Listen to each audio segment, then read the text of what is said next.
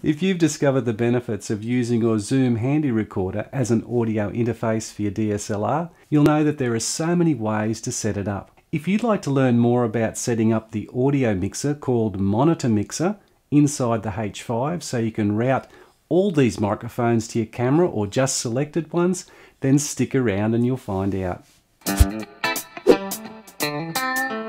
The Monitor Mixer inside the H5 allows you to choose which channels you want to run to your camera.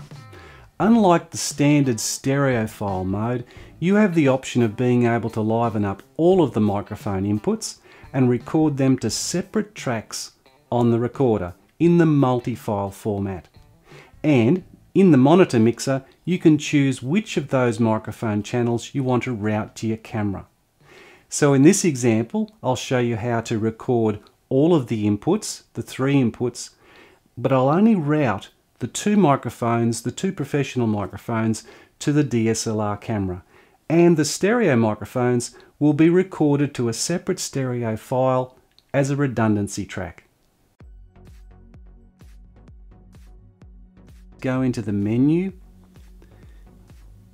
go into record mode. We've got record mode, stereo file at the moment. Select multi-file. We go down and select in-out. Then we select Monitor Mixer. And once we have it in Monitor Mixer, you can see on the left-hand side, or firstly at the top, you can see it says Mixer Off. We need to activate the mixer because we want to select what goes out of the line output. So to switch that on, we press the record button. Now this won't start a recording because in this mode all it simply does is turn it on. So I'll just show you that again. There, it's off. Now it's on.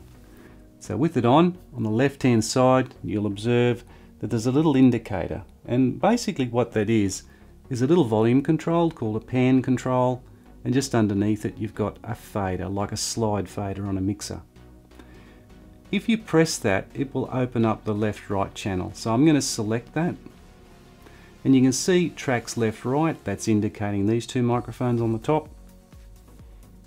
It's set up so that it's in the center, so it's not faded to one side or the other. But you'll notice I've turned down this to mute. Now all that means is that I've muted what goes out the monitor lead. It will still record those tracks on the SD card. That's the beauty of it. And just going to the next step now, we go back. I drag down the little indicator to number 1, which now is this microphone input. I select that. You can see on the left hand side, I've got the pan control turned completely to the left.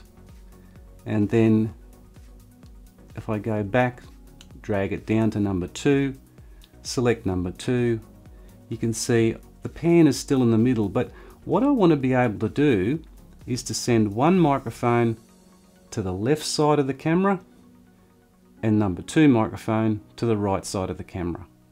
So that then gives me the ability to be able to manipulate it later on. Now you might want to put them both to the center and have them both go to both channels on the camera. That's totally up to you.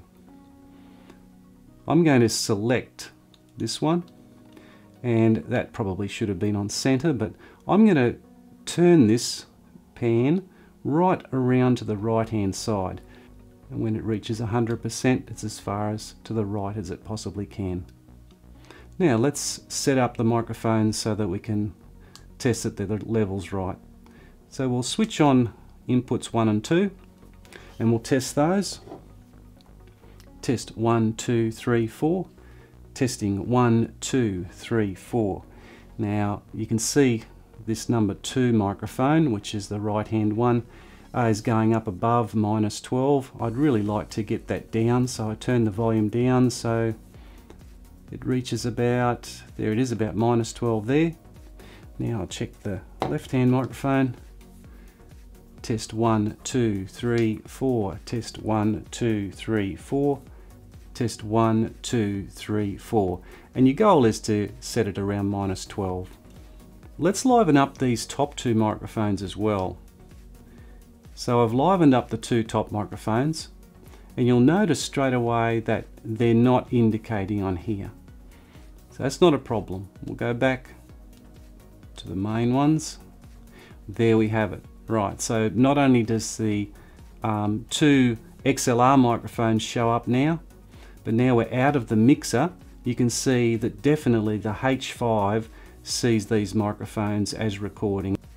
So once we've got that set up, we can do a test recording. The way we do that, to grab one of the microphones, press the record button, and it will start recording a file. We have a listen to it and then see that it's nice and clean. Now the match between the microphones and the Zoom recorder is sweet.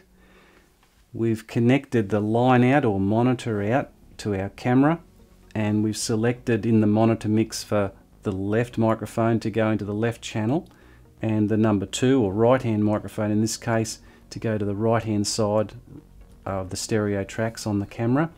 We can go in and check to see the level that the camera is actually receiving it at.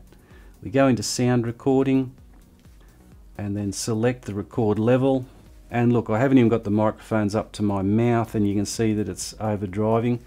It's got that red indicator at the end. So I'll have the microphone at the same distance as I set it up before, and I start talking, and I'm going to have to just go in and drop that level down. So as I speak, you can see me dropping the level right down, and this is the big advantage in using a preamp. You can turn the camera's sensitivity right down, and you'll notice that I've just about got that on 0. So I think that's, yep, that's 0. So one step up and I'm reaching the goal there of -12 dB, and it seems to be very happy. The monitor mixer function on the H5 recorder is a really handy tool. Look, if you'd like to find out more information about the gear that I've used in the video, then please have a look in the description below. And look, leave a comment. If you've got a different way of using the monitor mixer, then please write it in the comments section. I'd really appreciate that. If you enjoyed this video, then please consider subscribing, and don't forget to click on that little bell icon so you get a notification when we upload a new video. Until next time, I'll catch you later. If you've discovered the benefits of using your audio... I'm gonna get it yet.